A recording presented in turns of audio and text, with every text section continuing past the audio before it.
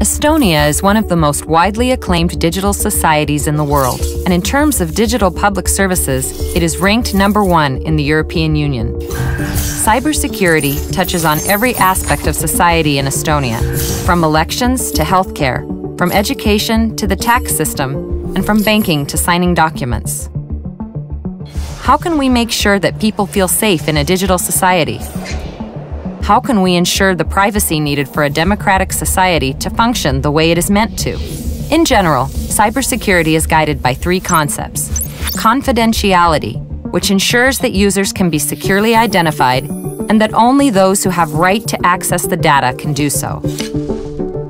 Integrity, which ensures that data and information systems cannot be changed or manipulated by anyone unauthorized to do so.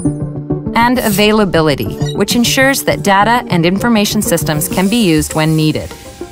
In Estonia, there is another important component to cybersecurity: trust. Trust is established with transparency.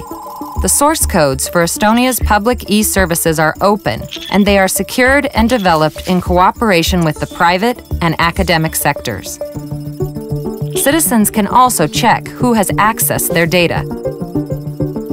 From our own experience, effective cybersecurity requires technological and legislative preparedness, cooperation with citizens and the private sector, and international coordination.